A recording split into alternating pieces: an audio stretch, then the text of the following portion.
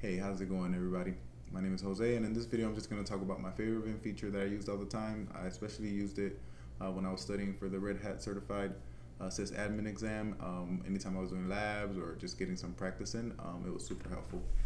All right, so let's just get right into it. So right now I am the root user, and let's say, for example, we had an IP address like this one here that we needed to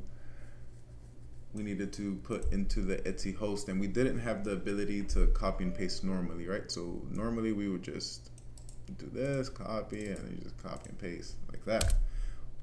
But if we didn't have that ability, there's a trick we can use. I wouldn't say it's a trick, it's just a feature of Vim. And so we can go Etsy host like this, and then we can, like I said, we can copy and paste like this. But if we didn't have that, we can go to command line mode. We can go R, which means read, and then we can read a command, for example, like IPA, and we can even grep it as well, and do something like, let's just do like inet, and then that'll put everything in there, and then you can just make your adjustments as you need to. And that's if you don't have the ability to copy and paste. And then we'll just quit here. So,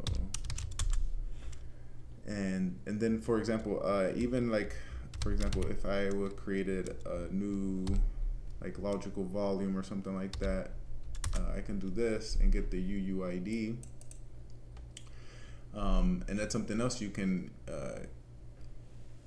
feed into the document as well, if you don't have the ability to copy and paste, for example. So yeah, cool. So I just wanted to share that quick one. It's colon R exclamation and then the command of your choice. Yeah, it's super simple, super easy, but it's important because a lot of times you won't be in a console. You won't have a console where you can copy and paste, or you won't have a GUI that you can copy and paste normally, like how we would with a mouse.